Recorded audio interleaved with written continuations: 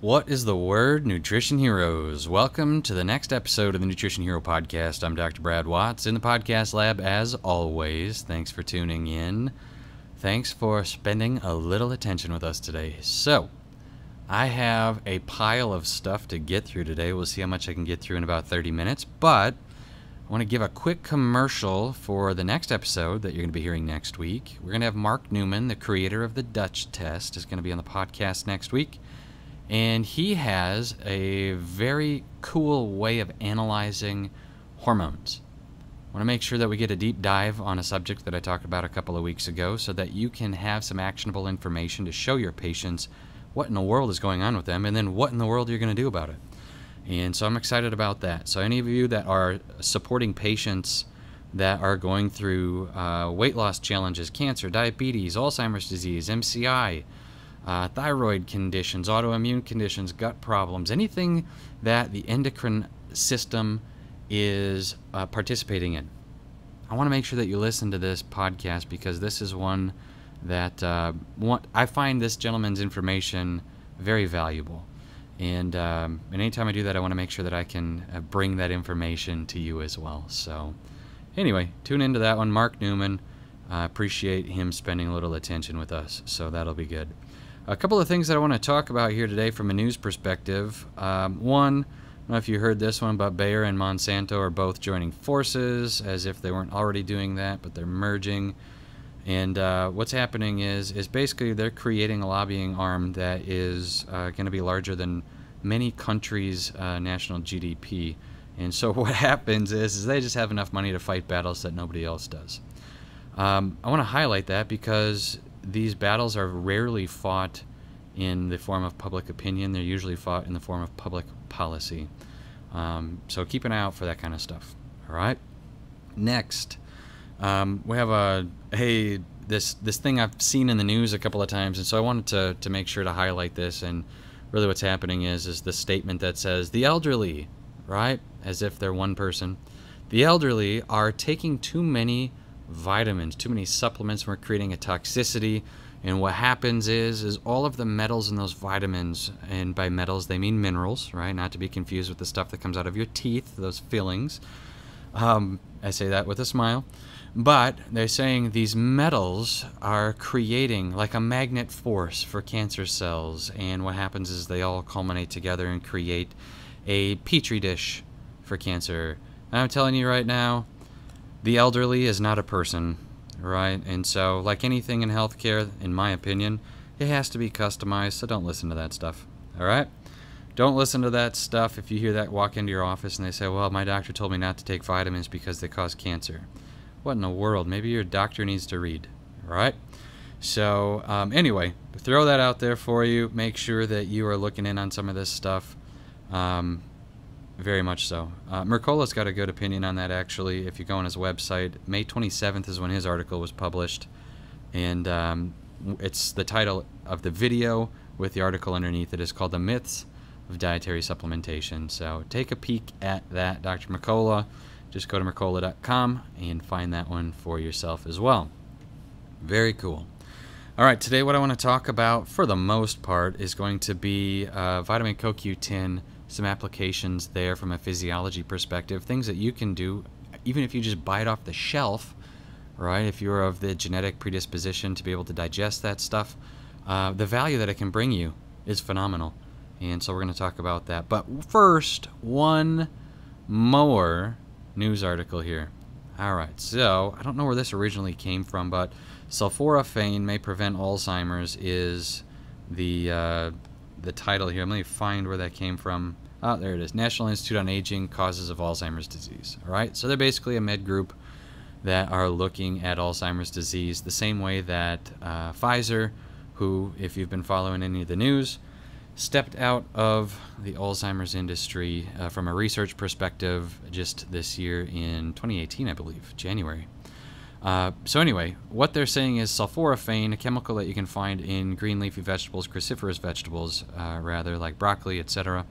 They're saying that it can prevent Alzheimer's disease by removing those amyloid beta proteins. And so when you look at this amyloid plaquing that takes place in Alzheimer's disease, that has typically been the hallmark in the mind of physicians and researchers for decades, right? If you ask Dr. Ruben Valdez, he's going to tell you 34 years. 34 years. And if you haven't had an opportunity, by the way, to listen to Dr. Ruben Valdez, chiropractor, talk about cognitive decline, get on that. All right. So I think I've had him on episodes here of the Nutrition Hero podcast in the past, but I think we're going to have him on again, just as the research on this stuff is constantly unfolding. So anyway, sulforaphane may prevent Alzheimer's disease. What's interesting is they're saying that it attenuates the amyloid buildup. Well, if you're listening to any of the stuff that Dr. Ruben Valdez is synthesizing and expounding upon, he's going to tell you that the amyloid is actually a protective mechanism for the brain, and what happens is in the presence of whether it be a toxic illness or a trophic illness, or whether it be an issue from a heavy metal situation, whatever it might be, right? An inflammatory problem. The brain will allow that amyloid beta to collect and essentially protect those neurons, right? It's a protection mechanism. And so one of the things that you're finding in the medical literature is that when you remove that amyloid beta, the patients are progressing from early stage cognitive decline situations into full-on late stage Alzheimer's rather rapidly. Now, to me, that's interesting because it's not about the disease, right? In functional medicine, clinical nutrition, in chiropractic, and this is kind of, I just got to say this is kind of going away in chiropractic, right? And I want to make sure that we don't have B.J. Palmer turning over in his grave at all, and so I want to highlight this, right? The thing is not the disease. That's not what we want to talk about necessarily. We want to talk about the body's response to disease, really, the response to stress.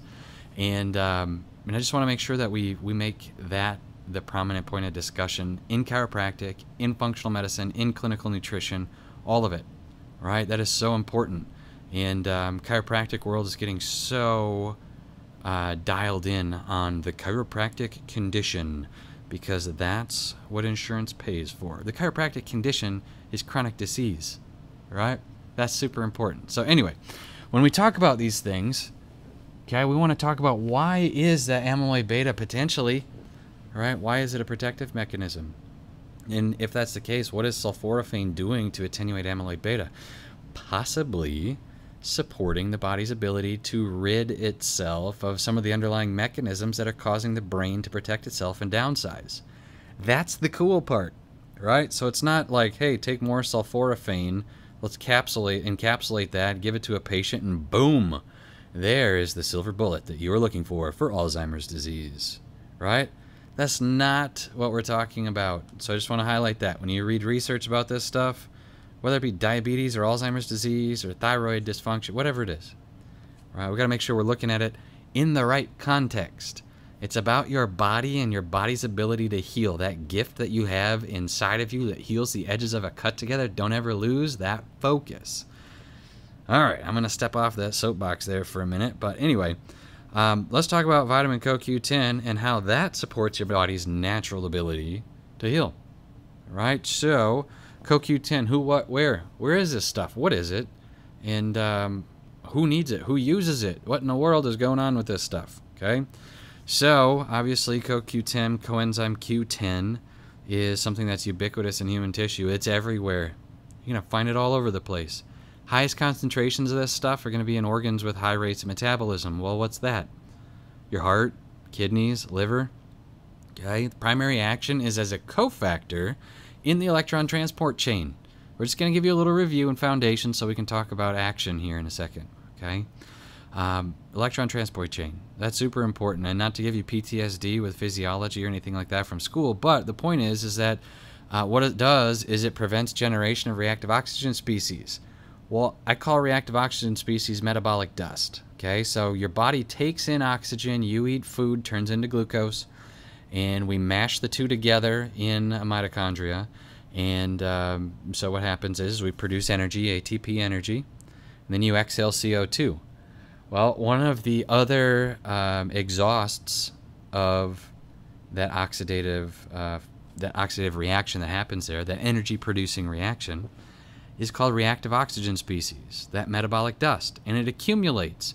The more that it accumulates, it creates damage, not just of the membrane layer around a mitochondria, not just of a cell membrane, but think about it this way, oxidative stress is one of the things that leads smokers to look more wrinkly, let's say, than somebody who's a non-smoker. So if you have somebody in your life that went from looking nice and healthy and fit from a skin perspective, tight skin, and now they look like a paper bag, and I don't say that to be mean, I'm just saying that to demonstrate the situation here, and hopefully you guys get that. But if that happened, that's oxidative stress. That's what it looks like. That's what we want to avoid as you age. And so reactive oxygen species is the cause of that at the mitochondrial level. Okay? So when we prevent reactive oxygen species from building up, we're essentially preventing metabolic dust from accumulating. Right? Now, when metabolic dust accumulates, reactive oxygen species accumulates, it decreases the CoQ10 content of the membrane of the mitochondria in the first place. Right? What that leads to is decreased cellular respiration. That means decreased energy production. That's big time, right? That's big time. So, interesting how this works, because what you're going to find is in the medical literature, you're going to find a lot of stuff that talks about the benefit of CoQ10 as it relates to those patients that are on statin medications.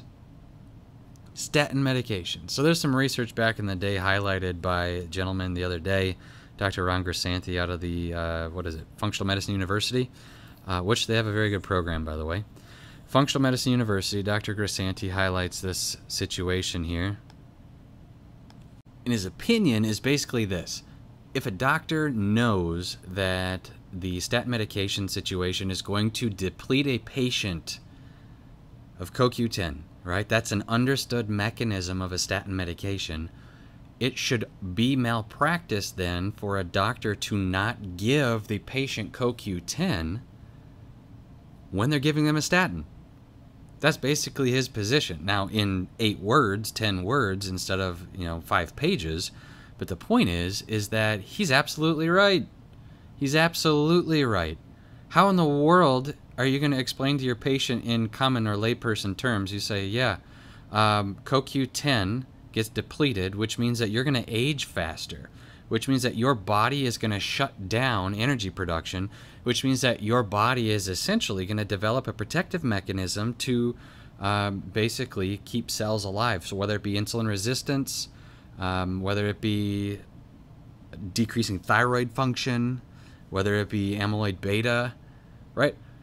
If a doctor had to tell a patient that before they gave them a statin without giving them a CoQ10 situation to support it, nobody would ever take statins. That's the point. Oh my goodness. So anyway, I get animated about this because when you understand the background information on it and how, I can't remember what pharmaceutical company it was in the first place, but when they were bringing their statin medication to the marketplace, they were going to market it with a CoQ10 as well, right? Like the point was they were going to bring both of them, patent both of them at the same time, and it never got into the marketplace. But they knew the mechanism.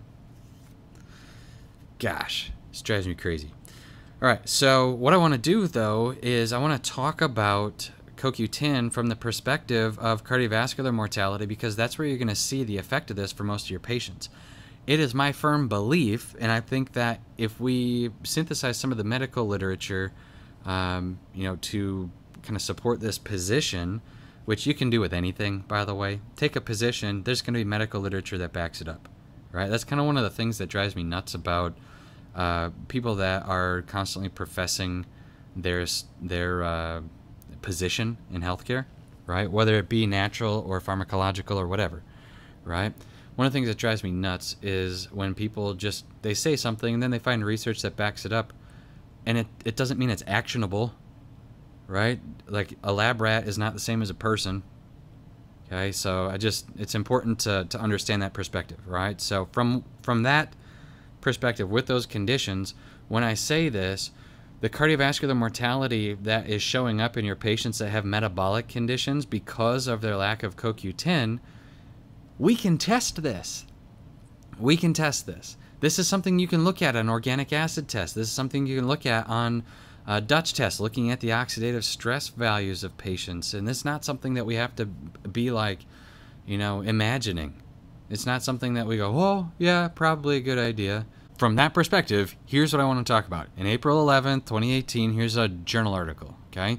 Still reduced cardiovascular mortality 12 years after supplementation with selenium, which is a necessary cofactor in most enzymatic reactions in the body, and coenzyme Q10 for 4 years. A validation of previous 10-year follow-up results, a prospective randomized double-blind placebo-controlled trial in the elderly. There's that word again, elderly, as if they're all one person. So here's what happened, okay? The people that were doing, the researchers gave this group of 400 and some odd patients selenium and coenzyme Q10 for 4 years, right? Then they left them alone for 12 years. So they gave it to them for 4 years, stop, leave them alone for 12 years, so that's 16 years after the first day of supplementation, and they followed up with them to figure out what was the cardiovascular mortality rate, right? So, and again, these are elderly people. Cardiovascular mortality rate of 28%, 28.1% in the active treatment group. So that was the people that took selenium and CoQ10 for 4 years and then stopped for 12 years. Versus a 38.7% in the placebo group, which means they didn't do anything for the full 16, right? So that is essentially a 10% betterment, or a 10% decreased rate of cardiovascular mortality, and these people weren't even using CoQ10 and selenium for 12 stinking years. What in the world? And this is like an afterthought for most physicians, especially when we talk about cardiovascular health. What in the world? So do you get that, right? They gave it to him for 4 years, and then they left him alone for 12. What would their cardiovascular mortality rate have been if they would have been supplementing that stuff for the 4 years and then continued for the next 12, right? Even if you just did a simple addition for each 4 years, let's say yields them 10%, which that's not going to be accurate. It's going to be exponential above that, right? You'd be looking at a 40% change. There's no way that that's going to be accurate, just stacking 4 years on 4 years. Okay? But that's phenomenal. A 10% reduction versus the placebo group. That is very cool. Anyway, I get animated about this because this is so important for patients to be able to have something to latch onto where they can go, yeah, I'm making a difference. Not just today, because it's not about today. It's not about the next 6 months. It's about living a quality of life that's worth living on down the road. It's about your patients being able to call you in a decade and be like, yeah, I'm doing great. You know what you taught me? I'm still doing it. That's what this is about, right? And so giving your patients something today, knowing that they're going to get value out of it down the road, oh man, it's like legacy treatment is what it is, right? So maybe we should coin that term, legacy treatment. Do something today that's going to affect them for 5 or 10 years down the road. I love it. I love it. Okay, so here's what the researchers concluded, though. This makes me laugh.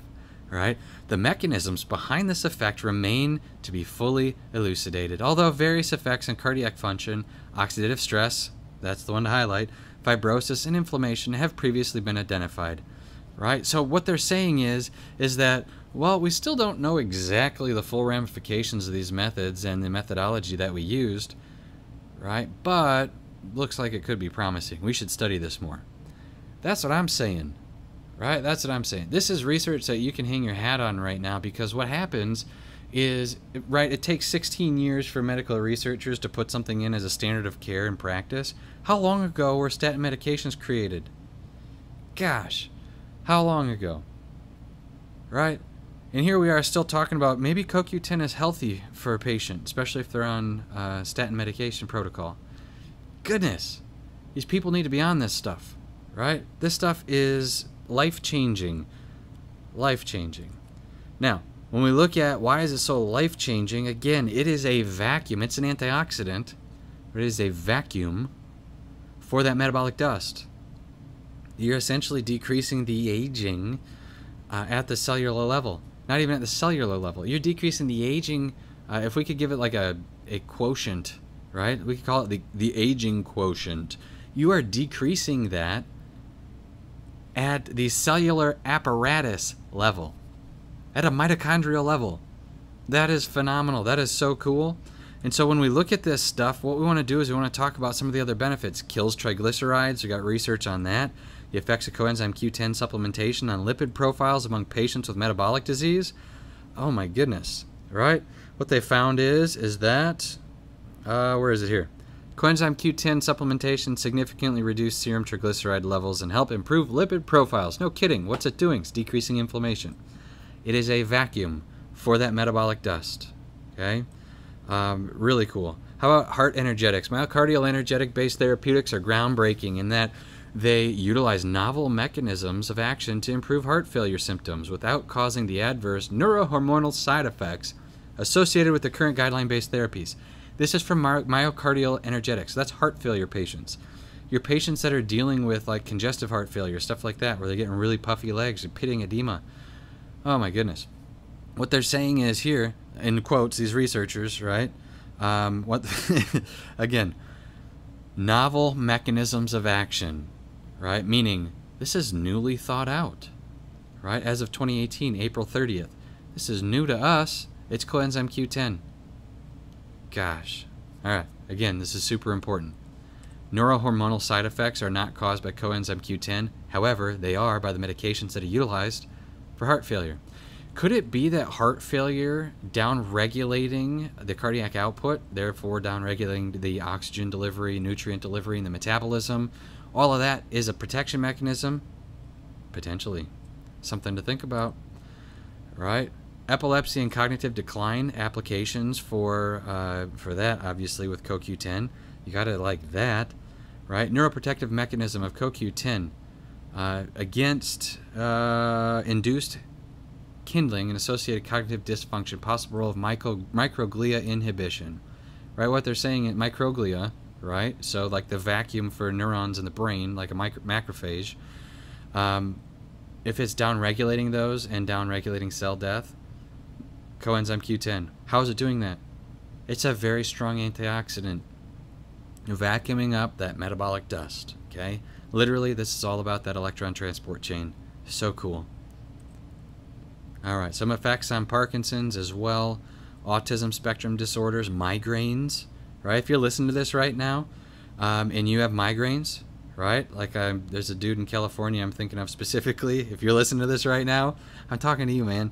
If you got migraines, consider coenzyme Q10. It's a vacuum for that inflammatory buildup that happens, right? Awesome.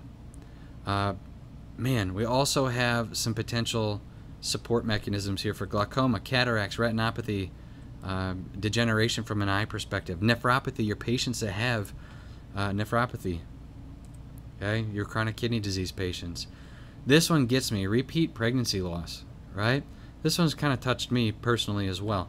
And when we look at repeat pregnancy loss, this is something that I want to make sure people understand, right? Coenzyme Q10 can be a regulator in Th1, Th2 paradigm basically function, if I can give it a word, for females that have recurrent pregnancy loss, for a lack of a better word, idiopathic pregnancy loss, right? They don't know what's causing it.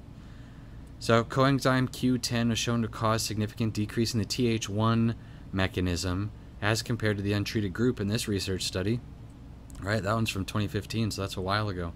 How about this? If you're a gentleman that has decreased sperm production, right, and decreased sperm motility, coenzyme Q10 also showing signs of positive effect there, right? That is so cool.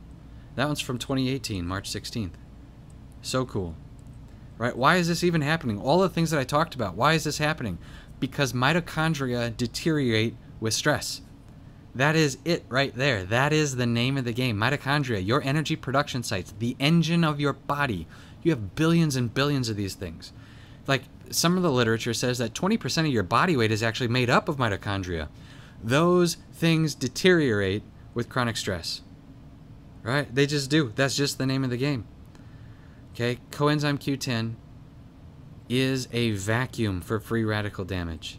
It is like the it is like the Hoover, all right, of supplements. I'm just saying. So what we want to do is we want to have balance between energy production and reactive oxygen species production, between ATP and that metabolic dust. We want to have relative balance, and when your teeter-totter is out of balance, like there's more reactive oxygen species than ATP, you're in trouble, man. You're in trouble. Bioavailability is key. So with Coenzyme Q10, we got a couple of forms of it, right? Ubiquinol, which would be the active version of it, and the less absorbable version of it for some people from a genetic perspective. And ubiquinone, which would be the inactive version, or the less active version, and the one that is more genetically available, if we can put it in those terms. Okay? So when we talk about bioavailability, just put it in a liposome. That's the goal. Okay? So if you can see through the liposome, that means it's small enough, like the liquid, if you can see through that liquid with the liposome in it, you know it's small enough to do its job. Okay? There are a couple of companies out in the marketplace that do a good job with that right now. And so from that perspective, we want to have the ability to see through the liquid. That is key. If you can't see through it, it means that the liposome is too large to create that bioavailability that you're looking for. Okay? So again, that's just a quick refresher on liposome size. SUV, small unilamellar vesicle, 20 to 100 nanometers. Large unilamellar vesicle. LUV is the middle range. That's 100 to 300. Multilamellar means there's many different layers, and it's 300 to 5,000. The differences between these things are drastic. We want the SUV, the small unilamellar vesicle. You can see through it. If we can give them a size, a thing for you to grade it on, it's like a Skittle, okay? A Skittle. The SUV is like a Skittle. The LUV is like an exercise ball, okay? And the MLV is like a Buick. You don't want the Buick and you don't want the exercise ball. They are too large to passively diffuse across the membranes of your mouth, the mucosal layers of your gut. Super important here, people. All right, you got to be able to see through that. Super important. So we talk about Coenzyme Q10. If you're going to take it in this most absorbable form, so we talk about ubiquinol, then do that. All right. If you can't take ubiquinol or you don't want to mess around with the absorbability issues, just take it in a liposome. So that's the key. All right, so I kind of got on a rant there, but the point is, I hope you guys understand that ubiquinol, Coenzyme Q10, plus some of the selenium support, etc., turns out to be a massive vacuum for free radical damage. It is a metabolic vacuum for that metabolic dust. You got to take it, right? It's something that everybody needs to be on. So, all right. I call it my secret mechanism, by the way, and it's a secret mechanism because even though it's in the medical literature, nobody is talking about it with the same veracity that they're talking about things like, you should really drink water. Yeah, you should drink water, right? It's important. Same thing with Coenzyme Q10. It's just as important as drinking water. All right. Tune in next time to listen to Mark Newman on the Dutch podcast. He'll probably give us some tips on how you can assess your oxidative stress load, all right? For those of you that are wondering, is this me? We can talk about Coenzyme Q10 a little bit more maybe. Anyway, shoot me any questions if you want. If you got any questions about the podcast, check out my Facebook page, Brad DC on my Facebook page. And get a little information coming out there, probably more often than once a week, like the podcast here. And so we can go from there. Thank you guys for supporting the podcast. You've been listening to Nutrition Hero Podcast. Remember, the podcast is the only podcast that you're going to find on iTunes, YouTube, that's going to support both the science and the art of functional medicine, clinical nutrition, and the Nutrition Hero Podcast. That moniker is not about me. It's about you, the nutrition heroes that are serving their patients in their communities around the country. Good job. Keep doing it. We need more of you. All right, blessings, everybody.